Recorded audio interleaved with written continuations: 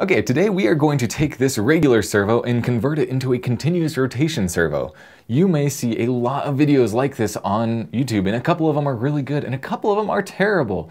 I also want to go over exactly what the difference is in some of the styles and explain why you're doing the things that you're doing, because not every servo is the same and not every person has the same tools, and depending on the tools that you have at hand, you can actually approach this differently. So we're going to try and make it a little bit more vague while also still being very specific on exactly how to do it. Now, one of the first things that I want to go over is that we are going to make this a continuous rotation servo, meaning that we will still be able to control the speed and that we are still going to be able to control the rotation based off of a typical input. Now, I have seen a lot of people, they'll take this and they'll basically just turn it into a geared DC motor, which is totally fine, but that's not what we're doing here. If you want a geared DC motor, you can follow a lot of these steps, but the difference is these wires, you can just chop them and solder them directly onto the motor, but that's not what we're going to be doing. So with that, let's talk a little bit about the two steps that, well, the two overarching steps that you need to do this. First,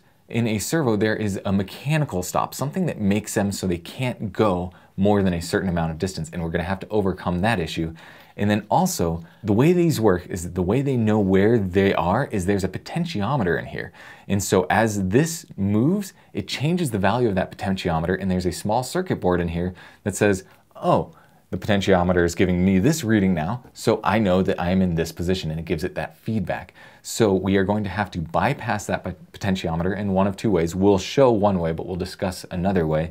And then also make sure that that potentiometer isn't causing any issues as we completely rotate. So again, servos are pretty cool because they are a feedback loop where it goes one point and it creates a voltage divider on that potentiometer, and then the circuit says, all right, we're in the right position. Then you send it another message and it says, oh, it's supposed to be over here, and then it moves until it's in another spot, and the potentiometer says, okay, now you're in the right position. But when we're doing a continuous rotation, we basically want it so that potentiometer is either completely out of the circuit or is giving bad information, and that is where we have to trick it.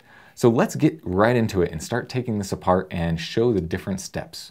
So the first thing we're going to do is we are going to remove these screws on the back.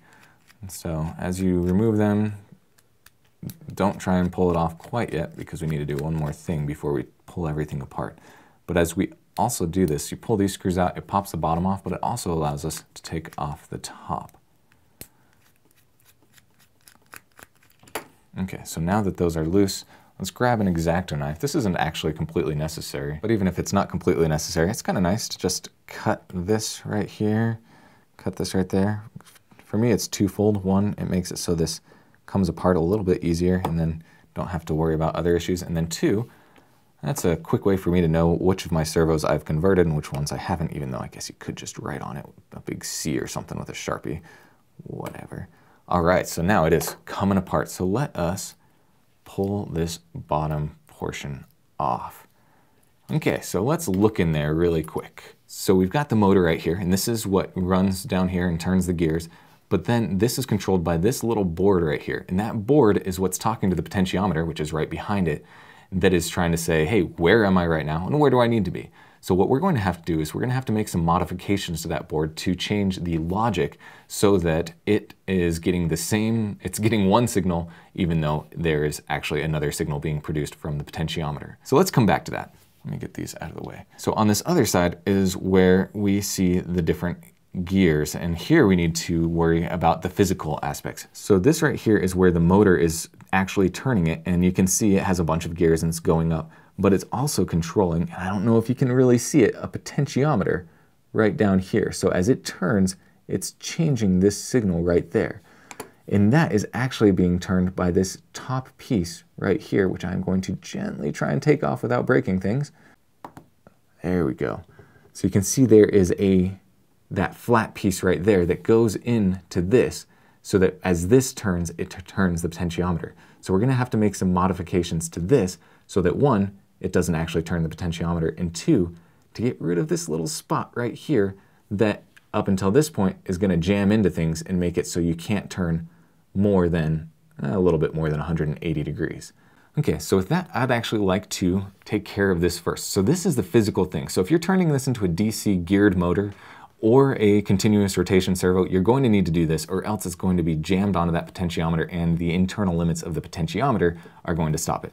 So first, let's cut that piece off right there, and then second, let's use a drill to drill out the hole in the inside so that instead of connecting onto this firmly, it can spin freely. So first things first, try and cut this piece of plastic without cutting my finger or my desk too severely. I have no idea where those pieces went.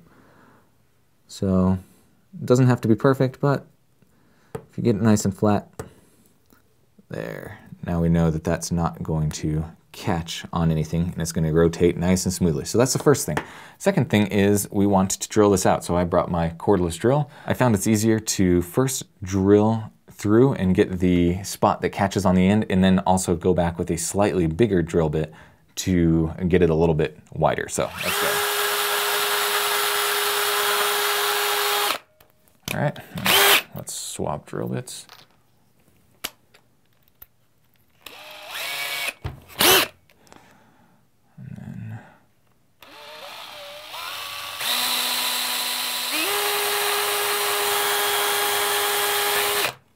All right, now we are done with our drill for the moment. Actually, entirely. So I have cleanliness issues. Okay, so that is it. Now you can see that it's completely flat right there. And then we've made this hole just slightly bigger. So now it should be able to fit right back on here and spin freely on there once it is tied back up. And we put that top back on. So the way we are going to be faking out the potentiometer is we're going to just be bypassing it completely. But other people, other methods out there are to basically use a special device, which we don't have, which is why we're not doing it, that hooks up to your servo and centers it, and then they will literally glue the servo in place at that point so that the servo can't twist. But even if you do that, you still need to do this top portion because this top portion needs to be able to spin freely. So again, in this case, at this point, if you are going to be still using the potentiometer and just locking it in place, you'd probably want to take off all of these gears and glue that. And also, I may regret this, but you may just want to take all of those off so they're not a problem as you're dealing with it. But I'm going to put that back on and hope that I can deal with the other side without that falling off and causing any problems. So now let's go back to this side, which is more of the logic side. So this is a bit of a challenge because you want to pull this board up without actually breaking any of the wires. So you have to kind of find something tiny to cram in there that you're not going to break. So I'm hoping I'm not sacrificing these tweezers. They haven't broken yet as I do this, but you never know. All right. And the reason it's being so tough right now is because it is physically connected to the potentiometer.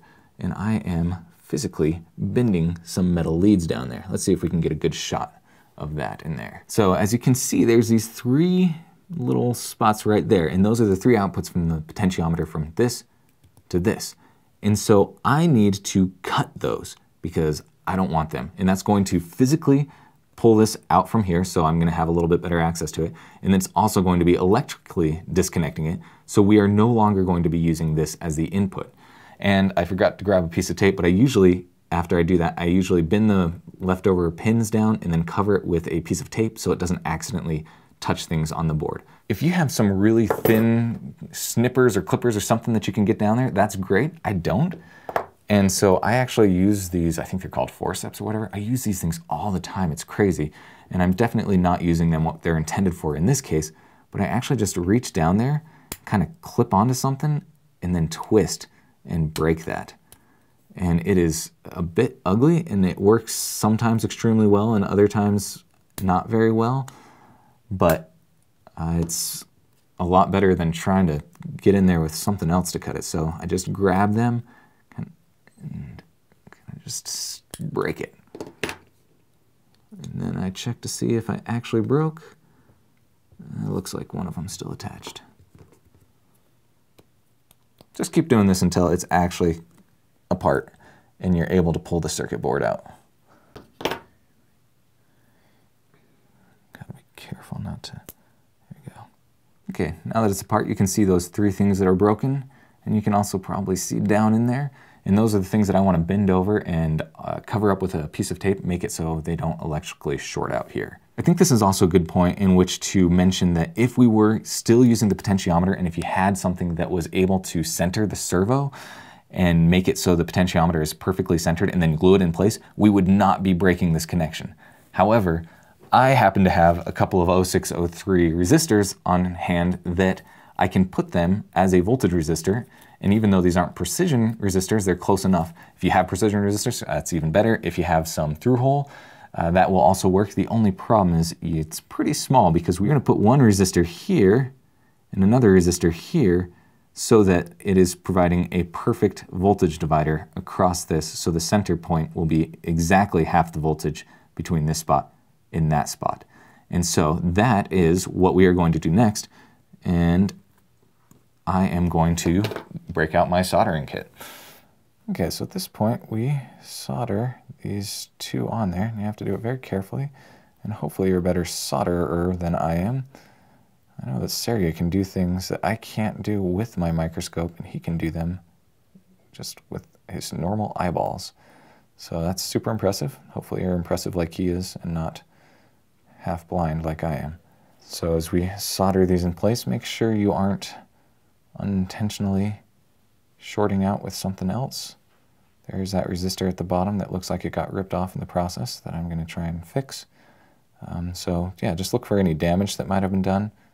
There we go, that's beautiful. So again, the main point of this is to make sure that the input to the driver thinks that it's constantly in the middle. And so when you send it a signal to say, hey, go to this direction, it's going to keep on going and keep on going and keep on going until you tell it to stop, because it's never going to receive the signal that it's actually done. You also notice, as I've mentioned in other videos, I use my professional engineer stamp more as a weight when I'm soldering than I ever have to actually stamp plans, so that's kind of fun. The most expensive paperweight I've ever owned. There's times like this when I'm soldering, I wish I were ambidextrous. All right. It's not beautiful, but they are connected. So now we've got a 2.2 kilo ohm resistor in series with another 2.2 kilo ohm resistor. And that's because I measured this and the potentiometer seemed to go basically between 0 and 4.4 kilo ohms. So that was my way of keeping it in about the same. But I think the most important thing is just making sure that they're the same so that you have a center voltage on the sensor. So that is all that you need to do on the soldering side.